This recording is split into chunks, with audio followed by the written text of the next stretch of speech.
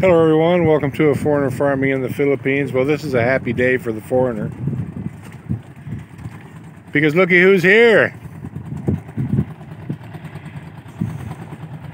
It's our wayward Canadian friend, Jason, who's now out of jail. Well, where are you from? It's the color of your money. Quarantine anyway. Yeah. Permission to come aboard? Certainly, sir. So Jason's been in quarantine the last 2 weeks. Literally. And today, you just got out of quarantine like an hour ago, right? Well, roughly, yeah. A couple hours ago. Oh my. Oh, You don't know who that guy is, huh? somebody needs some clippers. Toenails. Yes, they do. Watch your step, Jason. Is this a weak point? Well, there's a few now. We do need to do a few repairs. Yeah. Hello, my friend. How are you? How are you? I'm well. See, Jason's been in quarantine, so I haven't been able to give him a good hug. It's been a long. Don't even. You know what? When I come to this country, I love it, and to stay this time. And so every time I come here, I always have the idea that I'm a guest, and I'll tell you, 2 complete weeks of quarantine has really got me at and like reaching out to the medical staff and not getting responses, and you don't know what's going on, and when am I actually allowed to leave? Yeah. And then there was a rumor yesterday that you were going to have to do 5 more days. Well, technically, and they see us running around without a mask. They ask that we refrain from going into areas of like lots of people, right? Wear a face shield, which if you're in Taliban, you're supposed to do that. Yeah. Nobody does. But Some do. But some do. Well, yeah, you're right. And then the face mask. So they more or less said basically just don't expose yourself to a bunch of people. So it does. Being in quarantine for 14 days doesn't really make a difference. That's what they're saying. I've had 3 COVID tests in a fortnight, Yeah. 2 weeks, and 3. And when I was in Canada, I got tested. And so you don't have COVID. Well, you know what? Now that I'm here, I'm about as negative as get, and it's disappointing to me because, like, everybody knows now that this is a 99.9, Yeah. and it's a 99.9 recovery. So what you want is you want to have been exposed to it and have the antibodies, so that you don't have to ever worry about this hitting you at a bad time. So, but I like the way we do it in Canada. Like everybody knows, socialized medicine. We have a good medical system. But one of the things they were doing is you weren't allowed to get tested unless you had symptoms. And it was the idea that, because if you remember when this all started, everybody was like, remember the 2-week pause? Yeah. To flatten the curve. Everything will be fine. Is a good thing to do, because you don't overwhelm medical facilities. And you got to remember, we talk about this, they call it the novel. It was a new thing. And if you got to remember, you remember the videos of people dropping in China and, right, and of course, welding the doors. Everybody didn't know what the hell was going on. So, anyway, so the idea was that we have finite resources, and we do socialized medicine. And one of the downfalls of socialized medicine is the fact that you have to actually limit or ration healthcare. So it's one of those things, trust me, I've seen plenty of Michael Moore videos, and there's lots of Canadians that watch the channel. But there's no perfect system. But anyways, where I'm going with that is, so I actually had to pay. I wasn't allowed to do it, but I was in British Columbia, and it's very left-wing province, and so I actually kind of had to do a little bit of running around to get proper testing. Now I understand that because I didn't want to be dropped, but I was willing to pay for it. But there's complications. Maybe you shouldn't be talking about this. Well, but where I'm going with this, I don't even have antibodies, so I haven't been exposed to it ever. And I've been working, and it's the thing that gets me is that you were tested in Canada, you were tested twice here, 3 times here, so that's 4 times you've been tested. Well, the ones in Canada, I did it just to, like, I wasn't going to get on an airplane if I had COVID. Right. I had to test myself, and so because I'm going right back. My point is that's the hysteria around this whole thing. You've been tested 3 times, you don't have COVID, and yet they're still telling you I will say this, to stay away from people. I will say this as a Canadian, so I'm not part of what's happening on November 2nd. What's the voting day? I don't know. Whatever yeah, the first 4th, the 2nd, the first whatever. Tuesday in November. Yeah. You know, and if this had happened in a non-political, hyper-political period, then there would have been things done differently. Now every decision is done based purely on politics. Yeah. And it's cutthroat, and it's one side against the other, and it's the blaming and this and that. Well, we've talked about it before. That's one of the reasons I'm in the Philippines, is to get away from the political mess in the Philippines. It is hyper partisan. It is hyper partisan. And more than anything else, that's why that was my reason for wanting to escape the politics. Because it doesn't matter which side of the fence you're on. To the other side, you're like unclean. You're undesirable. That's what a lot of people. No one can sit and talk, and no one can have a civil conversation about their political views anymore. That's true. And it soon goes into name calling, and I mean it descends into that so quickly anymore that I don't even tell people if I'm a Democrat or a Republican, because you're automatically, no matter what you say, you're going to alienate half the people in the United States. Your secret might be out of the bag. But having said that, that is the bigger thing that disappoints.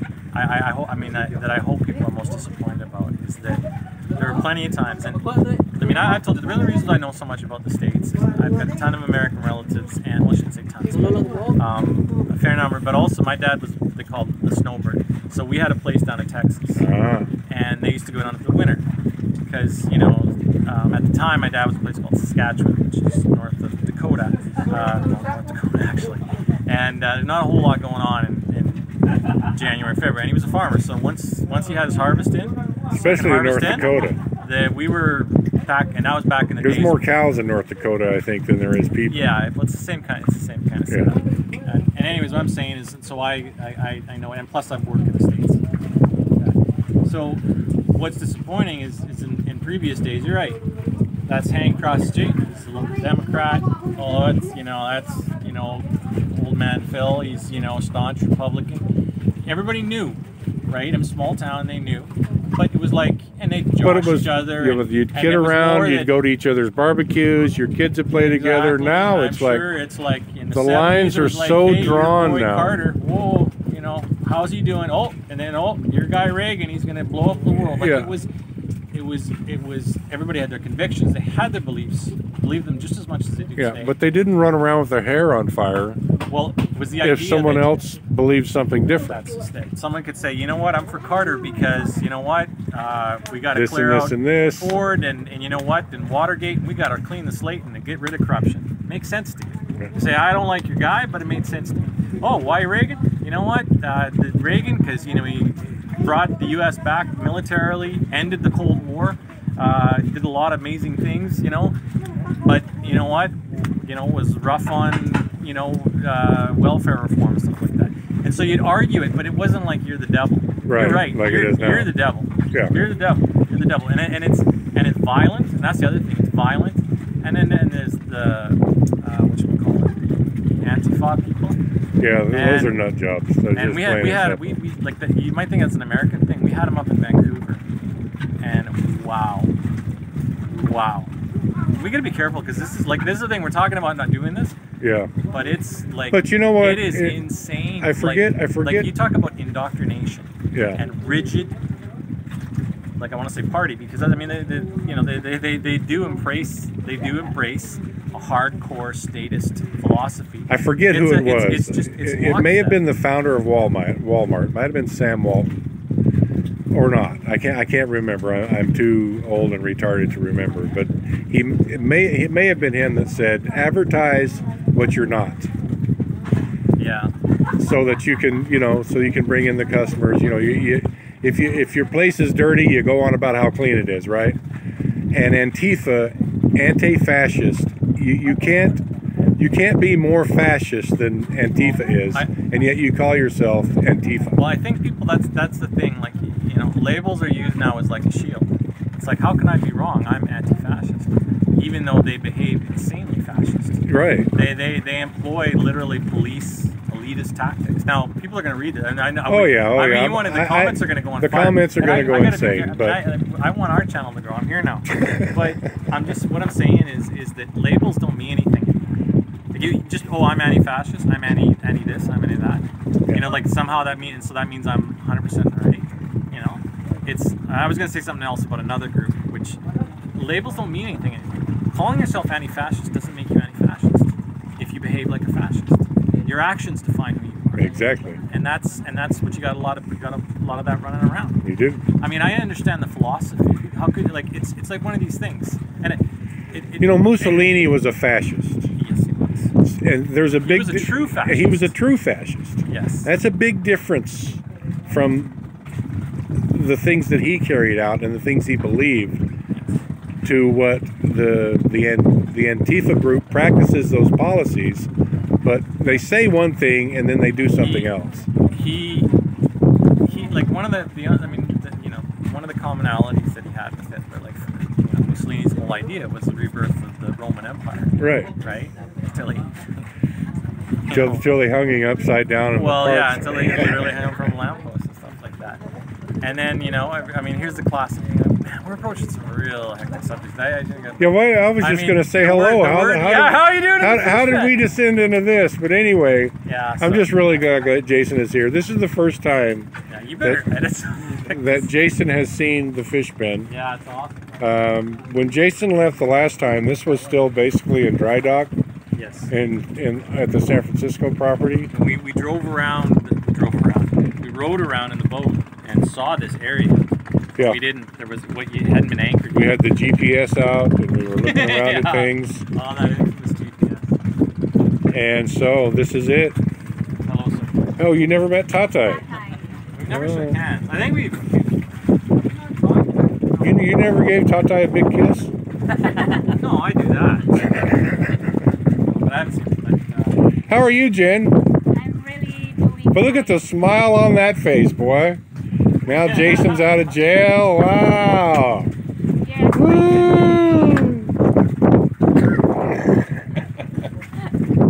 Well, you know what? It's still floating. It's a great day to be here. I mean, it's not hot. The weather's perfect, just a little breeze.